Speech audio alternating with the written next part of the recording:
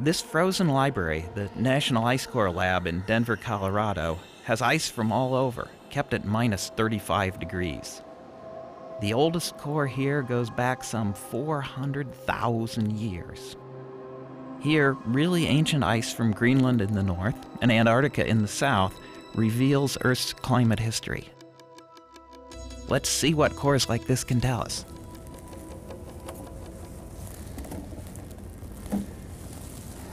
First are those layers I mentioned in the New Zealand snow. They've turned to ice and we can count them. Summer, winter, like tree rings, we can date the core. Other cores tell other stories.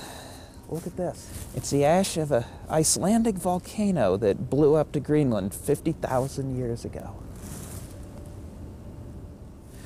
Cores hold other and even more important secrets. Look at these bubbles. They formed as the snow turned to ice and trapped old air that's still in there. Scientists now are working with cores from Antarctica that go back even further. They tell us with a very high degree of accuracy how much carbon dioxide was in the air that far back. Researchers break chunks of ice in vacuum chambers and carefully analyze the gases that come off. They're able to measure very precisely levels of carbon dioxide in that ancient air. Looking at the cores, we see a pattern that repeats.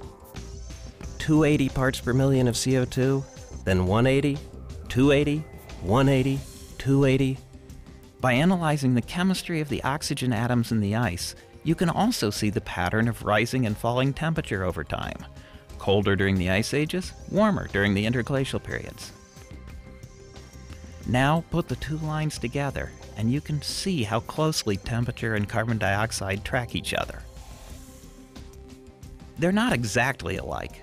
At times, the orbits caused a little temperature change before the feedback effects of CO2 joined in. But just as we saw in New Zealand, we can't explain the large size of the changes in temperature without the effects of CO2. This is the signature of natural variation. The cycle of the ice age is driven by changes in Earth's orbit with no human involvement. But here's where we are today. In just 250 years, since the Industrial Revolution, we've blown past 380 with no sign of slowing down. It's a level not seen in more than 400,000 years, 40 times longer than the oldest human civilization.